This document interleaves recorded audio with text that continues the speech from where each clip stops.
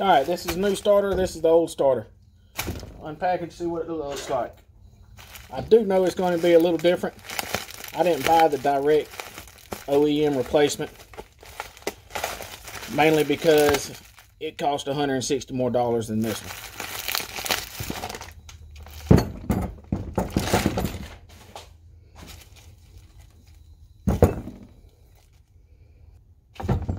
And this old one here, I don't have all the components. I'm missing the mounting hardware here.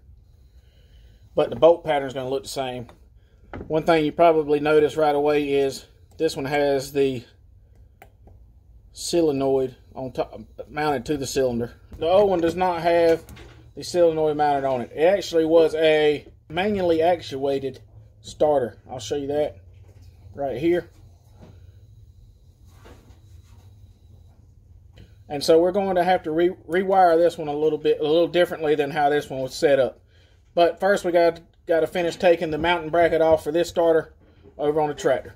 Let's get to it. We have to take all this off right here. We'll take the 4 bolts off, 3 bolts here, and mount that new one right here in its place. Then we'll work on the wiring.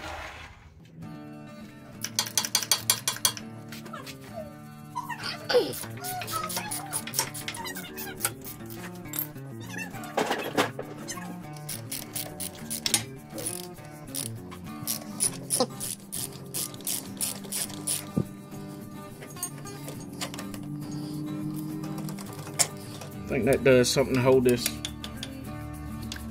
actuator in. We're going to have to take that off anyway.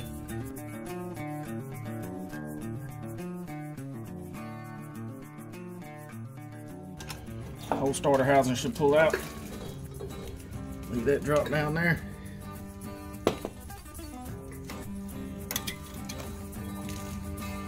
We could probably plant a new hayfield with all this grass seed that's on the tractor.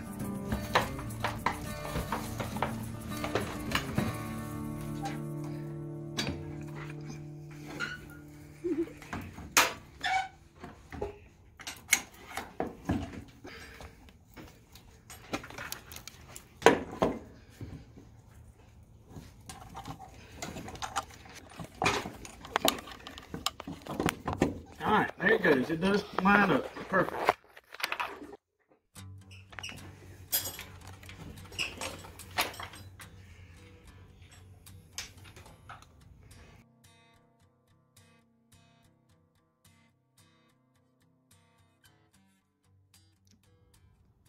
Okay, what I have on my tractor, the current setup, I believe this is an aftermarket switch, but that's just a push button switch. Again, that was the old engager. I don't know if this is factory as well, this starter solenoid here, but it's mounted here. They wired in the back side, the lead there on the back comes from the battery. Then they also have one of these yellow wires comes from the battery as well. It's running to that switch, and then it comes back from that switch on this leg right here, ties in here, and then that will send the power here, and from here this ran to the old starter and bolted onto the starter. We've got to do this a little differently since this solenoid is right here essentially. Rather, we can just bypass this. I won't need this anymore. So I'll have to make my push button wires a little longer so that way they can land on this solenoid back here. But I'm going to have my battery power coming from here. Once the solenoid clicks over, it should have power from here to here, should turn the starter over.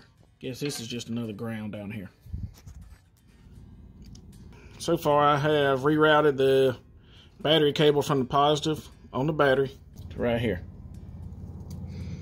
You're looking at the solenoid from the end. This is where that battery cable just mentioned comes to, and then I need to figure out which one of these to hook to.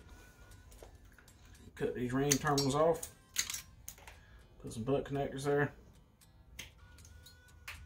Alright, I need a hot to go to that switch, run through that switch, and then go to the starter solenoid. So I'm going to connect this right here on the positive terminal this battery cable came with that extra little 12 gauge wire to do that with.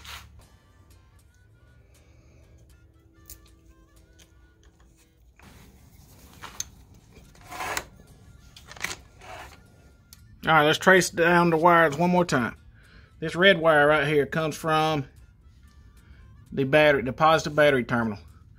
Runs down here. Goes up here to this switch. Then when I push the switch in, it closes the circuit.